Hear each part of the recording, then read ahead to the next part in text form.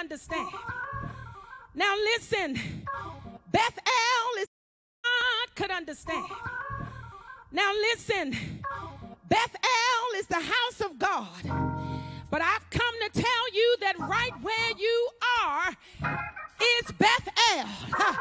And you can lift your hands and say, God, here I am again. I dare you to shout that. Say, God, here I am again. And even though the world doesn't understand our prayers, even though the world doesn't understand our praise, we're going to keep on praying. We're going to keep on believing God. And as I take my seat, I'm reminded of another scripture that encourages us to keep on praying, Tanya.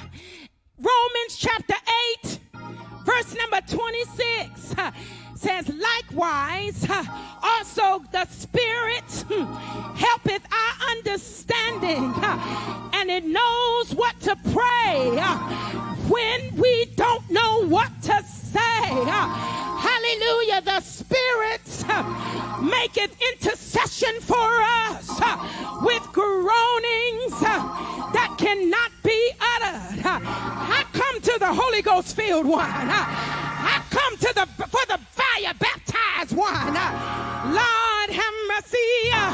You might be still dealing with the repercussions of COVID-19. You might still face racism and social injustice, but keep on praying prayers that only God himself can understand.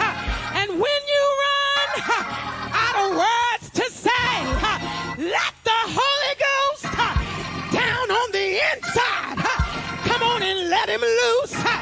Let the Holy Ghost flow